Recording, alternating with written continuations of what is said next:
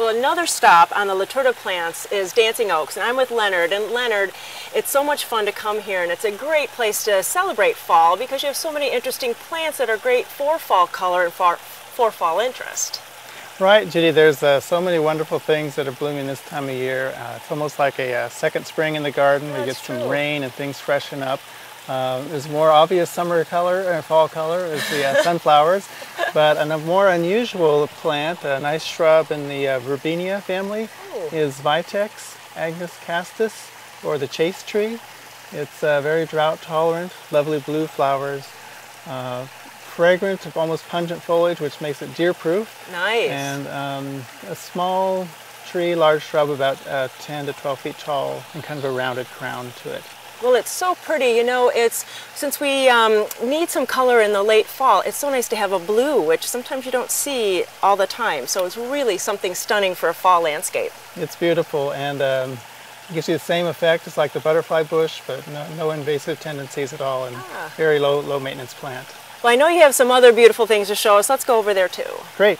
Let's take a look. Leonard, we took a really wonderful stroll through the display gardens here, and I saw this pink flower. What was that one?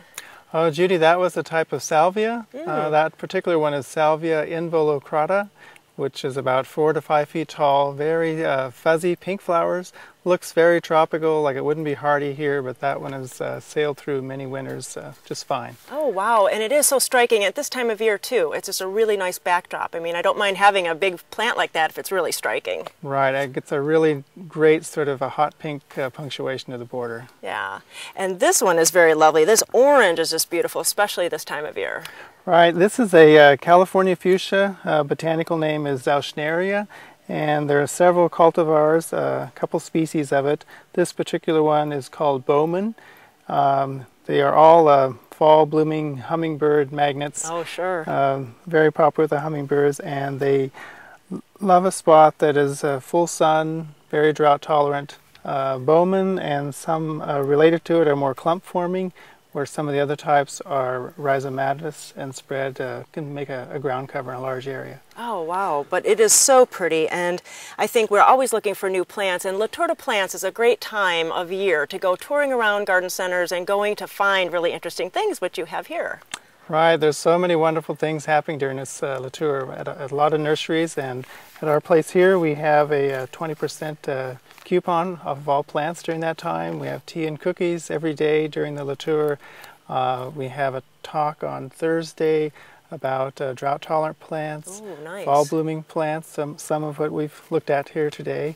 And also we have a talk on Saturday about working with color in the garden. Oh, really helpful. Well, you can go to any of the websites we talked about today, Laturda Plants, Dancing Oaks, Garden Time, and find out all the participating garden centers. Pick up one of these flyers so you have all this information.